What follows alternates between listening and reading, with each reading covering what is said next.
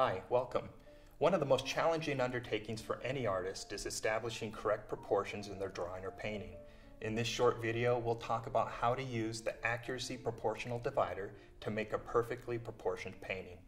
The proportional divider consists of three parts: the reference end, the transfer end, and the ladder with adjustable locking switch.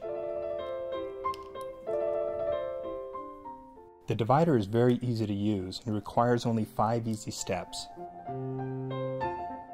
For this project, we'll be using the proportional divider. I'll be painting on canvas, I'll be using brushes, I'll be drawing with charcoal stick. First, we need to determine how large we'd like our drawing to be. This will be determined by the size of the canvas and our desired composition.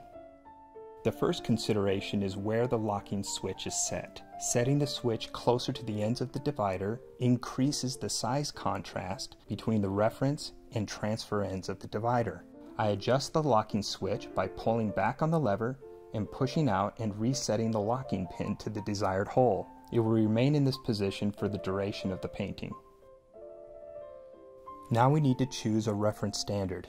With this subject, I've decided to use the apple in large part because it's easy to identify and the size is easy to work from. Now I'm holding out the proportional divider to fill the reference area with the apple. Now that I have the apple's height referenced, I'm transferring that information to my canvas. And now we have the standard that we'll refer to for the remainder of the drawing. And that's the basic process right there. Now we can determine the dimensions for other elements of the subject as they relate to our reference standard, the apple. First, let's see how the height of the vase compares to the height of the apple. Before I make the next measurement, I return to the canvas to make sure the transfer end of the divider matches the apple.